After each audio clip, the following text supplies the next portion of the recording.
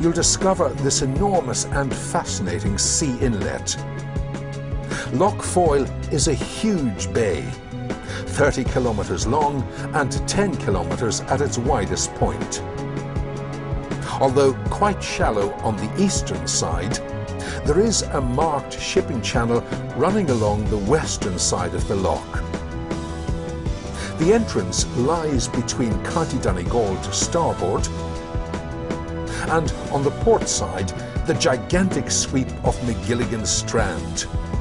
10 kilometres of golden beaches and soaring sand dunes. This well-managed and designated Blue Flag Beach at Benone is popular throughout the year. It's host to a range of activities. These include shore angling, power kiting,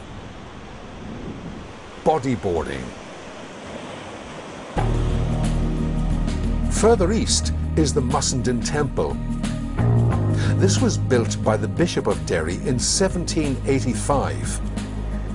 It's perched dramatically on a 40 metres cliff top high above the Atlantic Ocean on the northwestern coast of Northern Ireland. There are spectacular views westward towards Magilligan Point and County Donegal.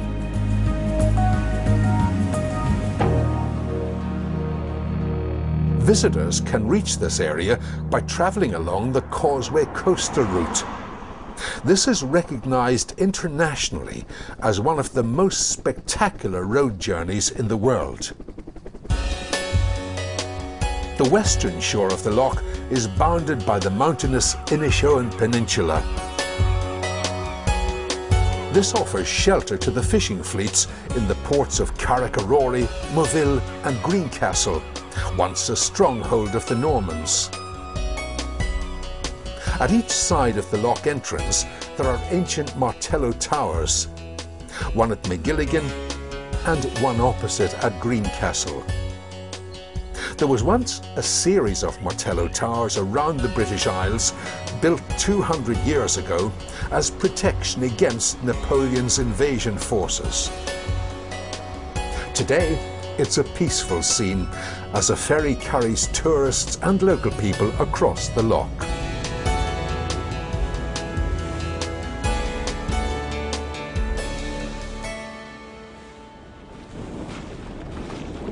Sailing is extremely popular.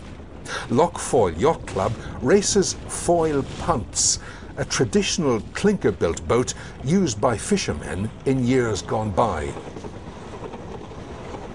The club operates from Culmore Fort at the mouth of the River Foyle, and there is a well-established training programme for younger sailors. The Moville Boat Club caters for keel boats. Each year it runs a series of sea races to Scotland and to other ports on the north coast. Whether you're participating or spectating, there's no shortage of excitement in Loch Foyle. The north coast has some wonderful surfing areas. It's particularly noted for its variety, with waves to suit everyone from the beginner to the more advanced enthusiast. This is an angler's paradise.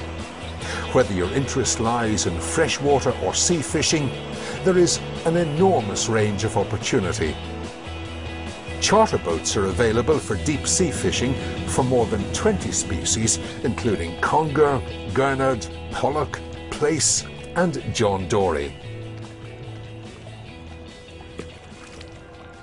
One of the specialities of the area is wreck fishing. There are more than 100 wrecks in the region and they've produced many specimen fish.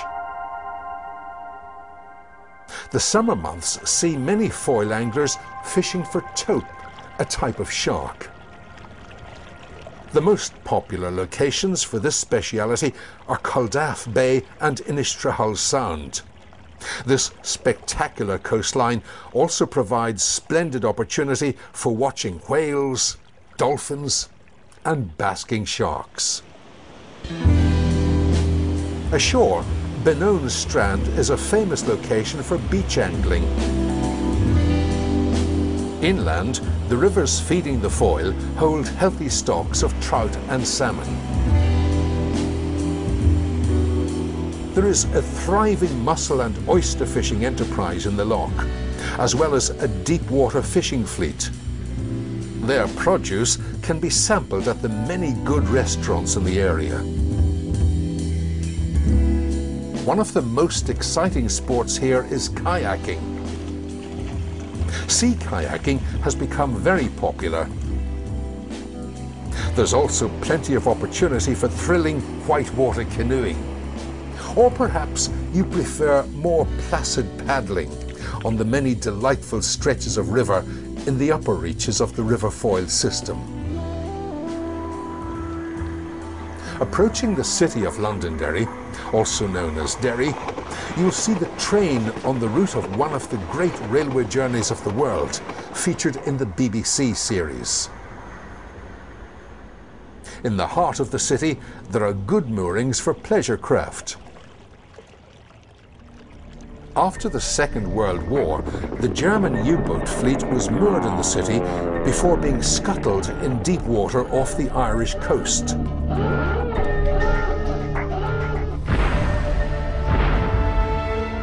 "24 ancient cannons remind us of earlier wars.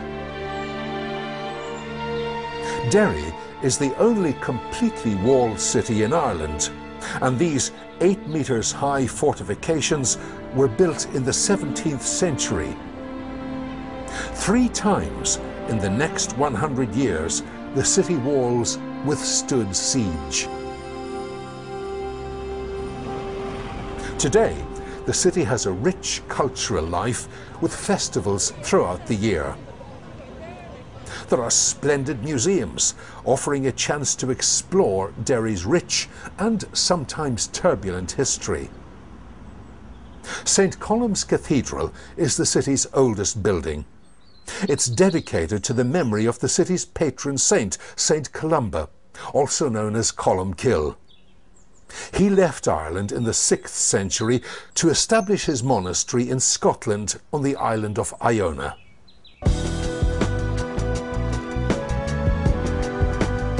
Today's sailors on Loch Foyle can feel themselves as close to the sea as did Columba 1400 years ago.